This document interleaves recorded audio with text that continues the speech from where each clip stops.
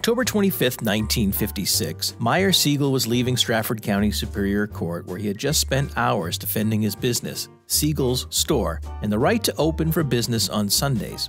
2 weeks earlier, Siegel was served a restraining order that forced him to close his Central Avenue store on Sundays. The restraining order was the result of a suit filed in Superior Court by the Dover Retail Merchants Association and 17 other local businesses, who maintained Siegel's was in violation of the state's blue laws, which prohibited stores from doing business on Sundays.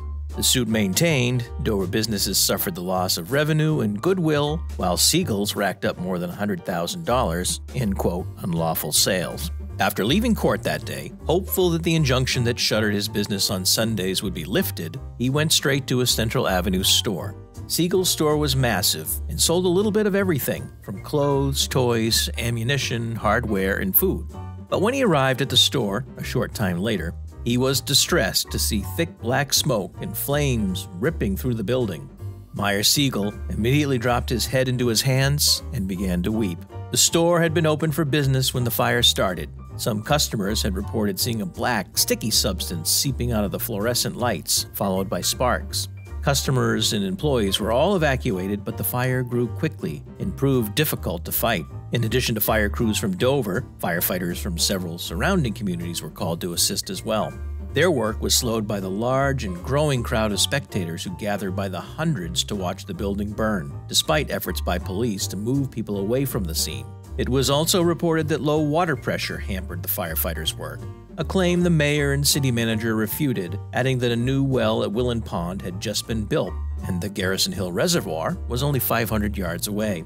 The fire's ferocity, which generated an enormous amount of heat, burned through and melted firefighters' hose lines, blew out the building's large glass plate windows, and caused ammunition and paint cans to explode. The intense fire also burned through the lead sheathing of phone lines and poles, cutting phone service for Dover, Somersworth, and Rochester. As firefighters worked for hours to contain the blaze, the last item to burn was a new sign advertising the store's most recent sale, which boasted a huge inventory of new stock valued at more than $75,000.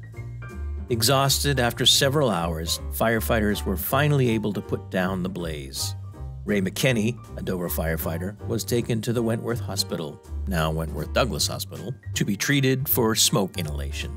The damage to the store was estimated at $250,000, well over $1 million today, and a complete loss.